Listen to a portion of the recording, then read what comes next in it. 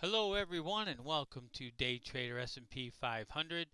Today is November 30th, 2020. This is Dale Woodson, editor of Woodson Wave Report, one of Timer Digest's top ranked stock market timers. And while I've been trading for 30 plus years, relatively new to the YouTube channel, so we appreciate if you guys can hit that subscribe button, the reminder bell, and of course hit that like button. I appreciate you guys patronizing our channel. And while I've been trading for 30 plus years, recently started our short-term service, which has daily trades and reports. You can see our track record there with 700 plus trades a year. We've had so much interest lately that we've moved our futures trades to Striker. They will auto-trade Woodson Wave Report signals. You can open an account with them and be auto-traded and not have to worry about making 700 trades a year sitting in front of your computer. We're looking forward to our new website that's opening up soon. But we're doing a report today because some exciting things happened in the market, and I want to touch base with you guys real quickly here. You can look at our S&P daily count here. Here you can see we have wave 1 up, 2 down, 3 up, 4 down, and our primary count looks for 5 waves up to just under 4,000. However, we alerted our subscribers and our customers and YouTube people that we may put in a truncated fifth ending diagonal triangle. Okay, so what we have here, let me draw that out for everyone. Okay, here is the most recent fourth wave low on November 10. We had a 1 up here, a 2 down here, a 3 up, a 4 down, and a 5 up. And in this case, it's called an ending diagonal because, as you can see, wave 4 overlaps 1. This is not one of it, as far as I know, this is the only time wave 4 can go below the wave 1 high when you have an ending diagonal triangle. And let me wipe that out here real quick because I want to show you something else here real quick. Again, within the fractals here are pretty cool because each one of these 5 waves has 5 waves. There's 1, there's 2, there's 3, there's 4, there's 5 in wave 1.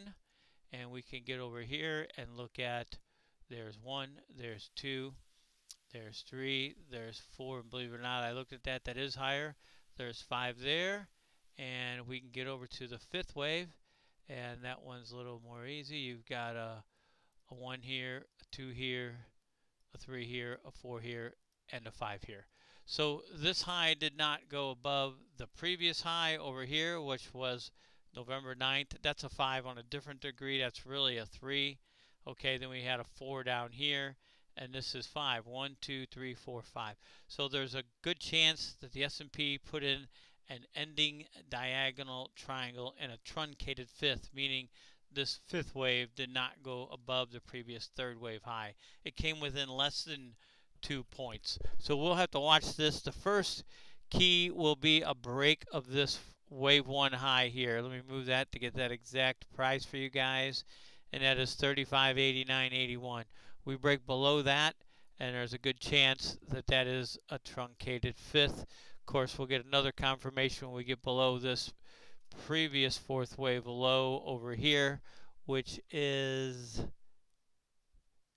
35.11. Okay, so that's what we're looking for. Otherwise, we're looking for this, a move up to under 4,000. So this week, the next few days should play out, and we'll know. Gold, we talked about that make or break level with the wave 1 and wave 4. Look at that, the wave 1 high. If you can follow that dotted line, and we went right there, but we did not break it. So 4 is still on. I would still say a close below that would say that that 4th wave is wrong and the new trend is down.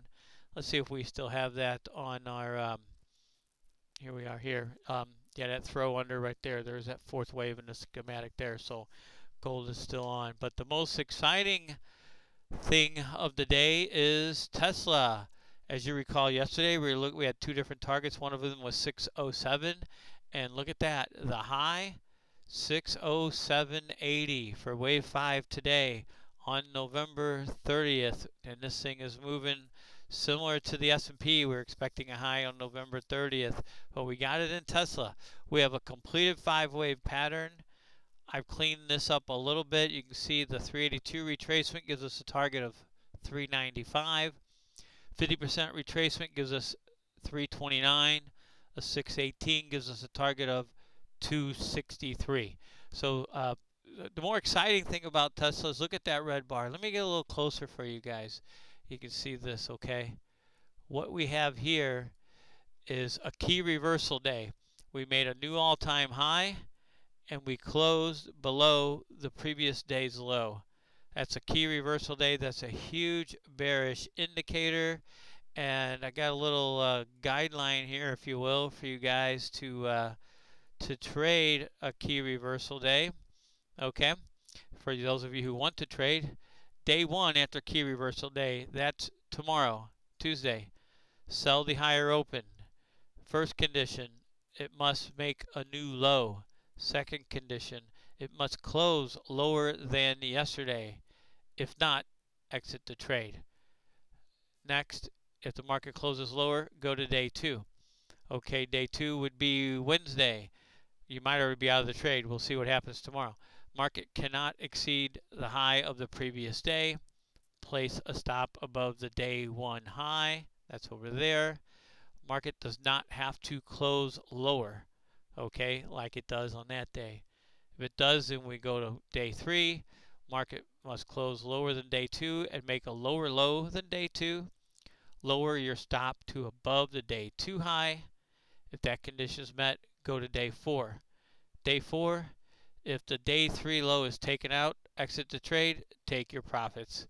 You guys want to trade longer term or get in and out, you can do that, but that's a good trading strategy for key reversal day, and Tesla made a key reversal day. Okay, we'll look to see what the S&P does here. If it does this, or if it does the ending diagonal and it starts going down. We have to really watch these waves here as they unfold. You can see it looks like we already have a 1, 2, 3, 4 going on here. So we'll see if that continues. Take out that high right there. Take out that low, and our high is in. And then we could look at a decline to these levels.